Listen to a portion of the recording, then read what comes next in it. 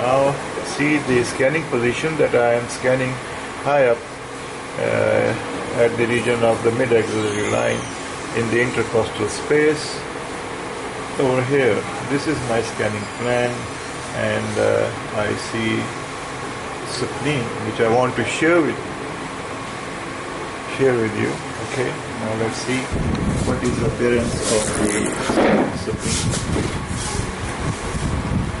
Now, is it spleen or is it this area? If I show you this area,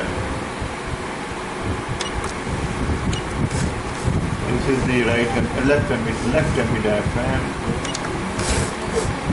What is this area? Is this a bowel filled with fluid?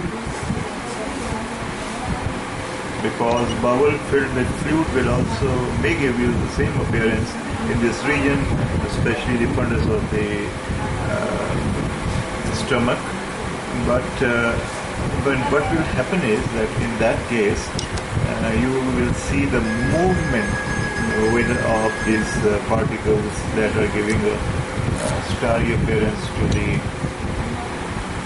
structure in view, which is spleen in fact.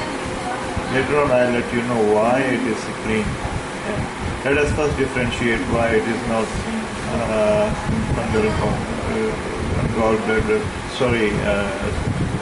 fundus of the stomach.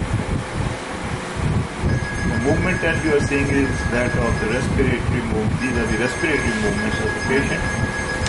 So what you are seeing is in fact a spleen, the reason being that there are two facts. One, you can see the kidney here. Two, we do not see any movement within these tiny, sharp, shining, numerous echogenicities within this structure. And thirdly, we see a vessel coming out and entering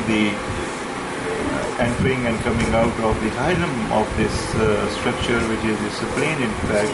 Now this is the left hemidiaphragm, and this is in fact a spleen, and the echogenicity of this spleen has gone down significantly to all of the splenic parenchyma is seen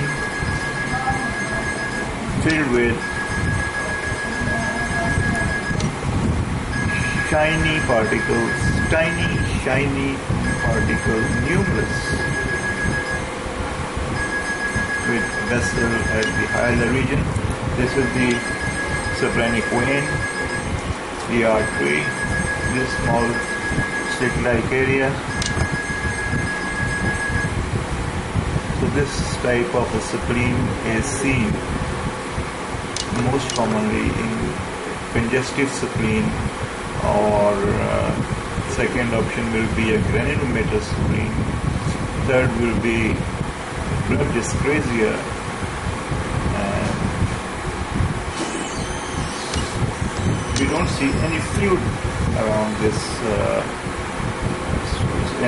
spleen. So this is a spleen, and from other view, if I show you in an opposite direction, now see it. This is a spleen with the differentials that I have provided you. Thank you.